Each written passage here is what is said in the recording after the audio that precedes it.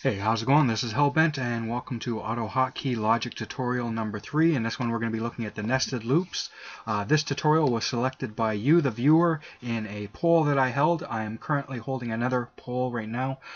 You can find the poll and submit your own vote on what you would like to see covered next by selecting any of the playlists for AutoHotkey that I've created.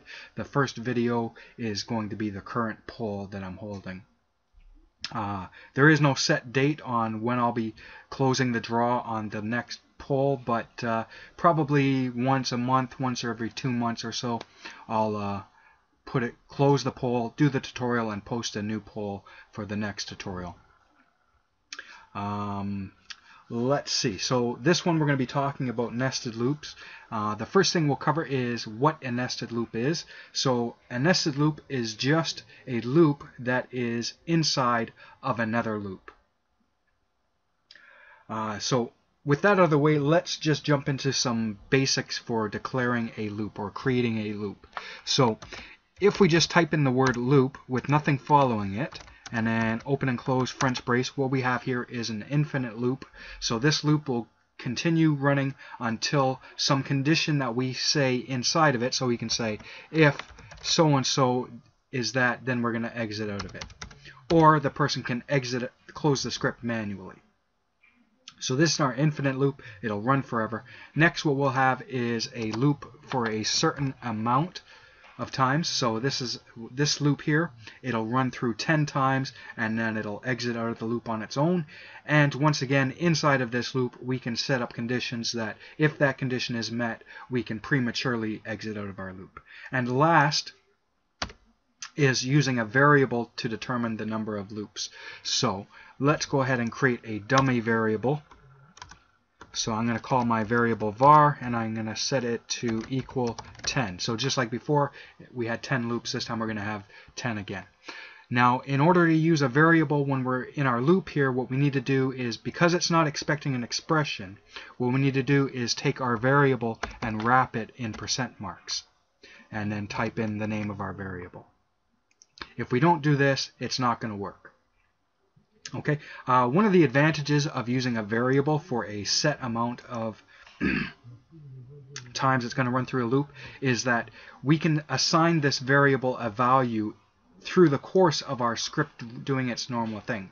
So if certain things happen within the script, it can change the value of that variable so that way it loops only the appropriate amount of time. So for example, if we have an array, we can say that we can count the number of elements that are in that array, and then we can loop that through that array that proper number of times.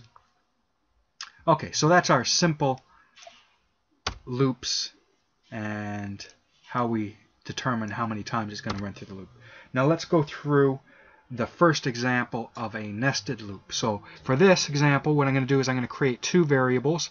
One is going to represent the number of times our outer loop runs, and then the second variable is going to represent how many times our inner loop runs.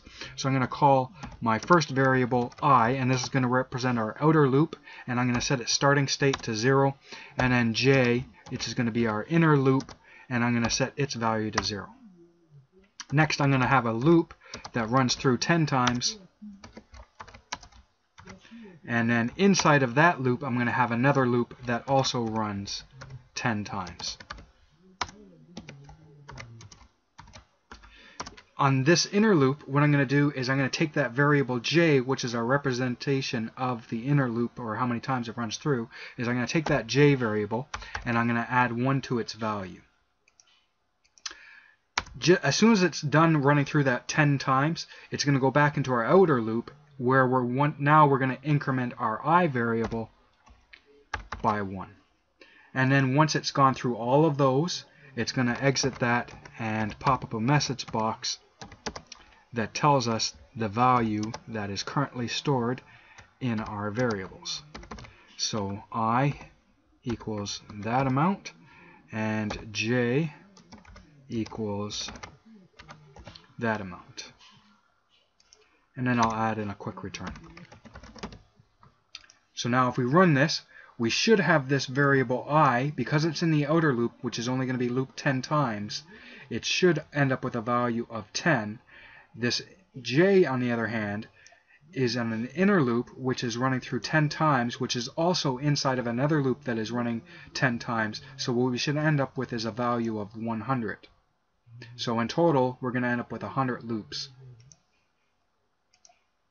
And there we go. We have our I variable with a value of 10 because it's on our outer loop, and the j, because it's in an inner loop, it has run through 100 times. Okay, next what we'll do is we will step that up and we will look at how we can actually break out of loops, specifically multiple loops. So for this, we're going to use our old standby of the message box. So before the first thing that's going to happen when we run our program is we're going to pop up a message box that tells us where in our program we are. So this one is just going to say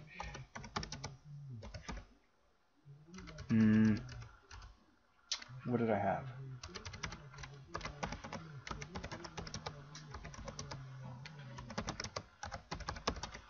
So it's going to say, the first message box is going to say that it's outside of the loops. As soon as it's done with that, it is going to enter into a loop.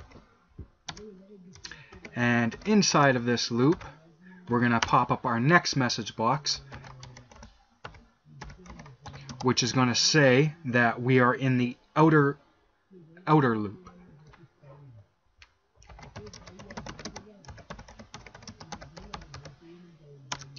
As soon as it's done that, it's going to go into our inner loop, or our nested loop, and it's going to tell us where in our program we are.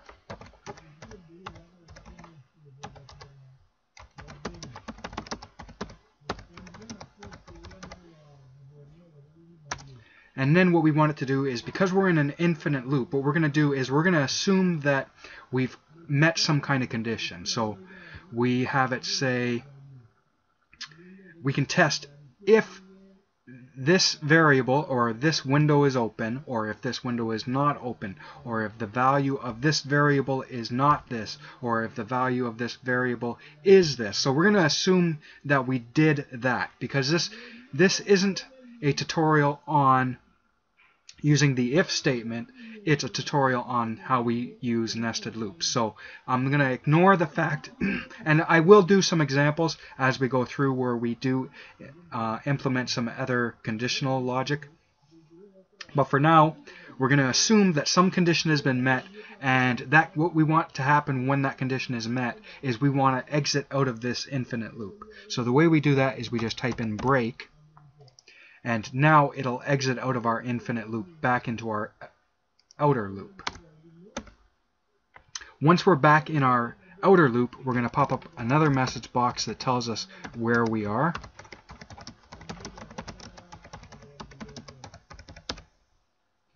And then we're going to assume once again that some condition has been met and we want to exit out of our outer loop as well. So we're going to assume that that condition has been met and we just break out of that loop.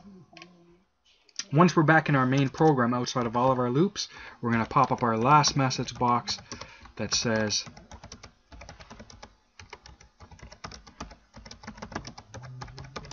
back outside of the loops, and then we'll add in a return to finish off our program. Okay, so here we go.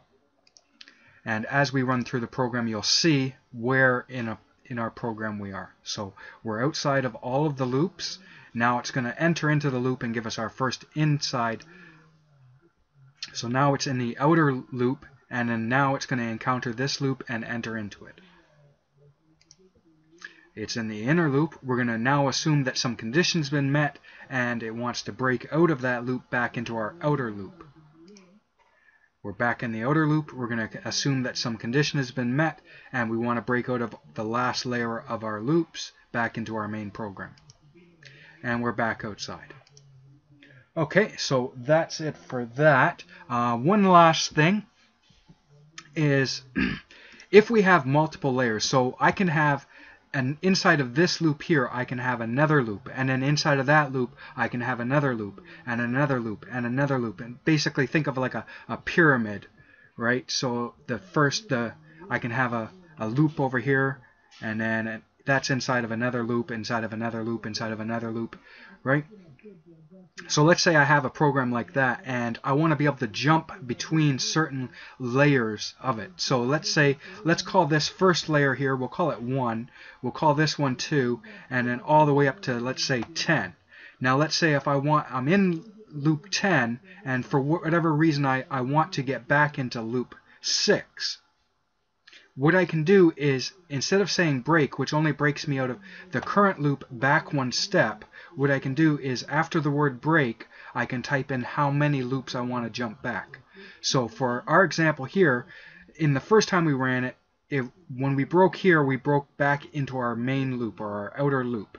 This time what we're going to do is we're going to skip that, and we're just going to jump out of both of those loops back into our program. So what we need to do here is we'll just type in 2. So we break 2, and instead of getting this message box this time, we won't. It'll get this message box, this message box, this message box, and then this one. We won't get this one because it skipped it. So we'll save that and run it. So we have our first message. Now we're inside of the outer loop. Now we're in the inner loop, and now the next time I press OK, it should be back outside of the loops. And there you go. So that's how we break out of multiple layers. This assumes that we want to continue running this same thread. So let's say that this is all part of a subroutine, and I want to continue using that subroutine. If I don't want to continue using that subroutine, so let's say that one of the conditions, so let's say a condition inside of our loop has been met, and one of the conditions does the break function, or breaks us out of the loop, and the other one, it exits out of our subroutine. So there's two things we can do. We can do a return in here, which will exit out of our current subroutine. But let's say that initially I have a subroutine, I run a subroutine, and inside of that subroutine it calls up another subroutine. So while the first subroutine is running, it calls into a second one, and then this is inside of that second one. If I want to exit both of those subroutines all at once, because this one's only going to exit out of the current subroutine, if I want to do both of them, all I have to do is type exit, and that'll take me out of all the subroutines that are currently running. Okay, and I think that's good for the first part. I don't want these videos to get too long, so I'll break it up into 2 parts. Let me see how long I'm at. Yeah, 13 minutes. Okay, so we'll continue on, and hopefully, I'm pretty sure we'll be able to get through the rest of it in the next part. I will see you there. Be sure to hit that like button to keep these tutorials coming, and I'll see you on the next one.